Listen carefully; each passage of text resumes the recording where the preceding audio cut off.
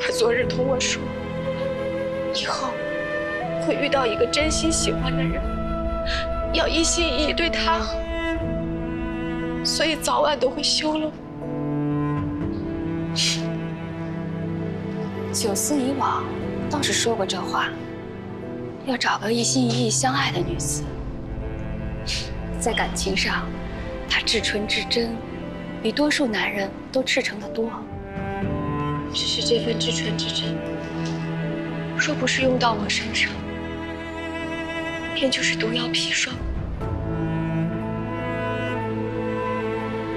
我本是认命的，既然嫁了他，也没有多指望什么。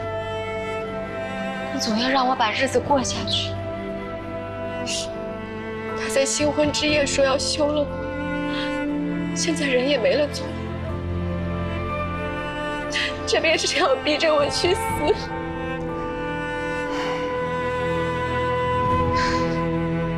玉茹，你是不是想让我们帮你把他找回来？我找了，他想去哪儿就去哪儿，他爱做什么便做什么，随他去。玉茹，你遭公子厌弃，余生已经没有指望了。我只求婆婆帮我多多照拂母亲，我明日就去佛堂，日日为你抄经祈福。好孩子，别怕啊！阴差阳错也好，玩笑戏言也罢，既然我们顾家把你迎进了门儿，你就是堂堂正正的少夫人，谁也不能亏待了你。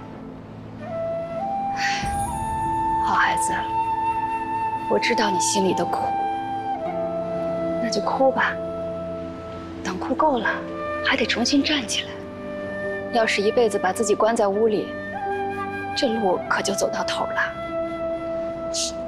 我不知道，这路我是瞧不见。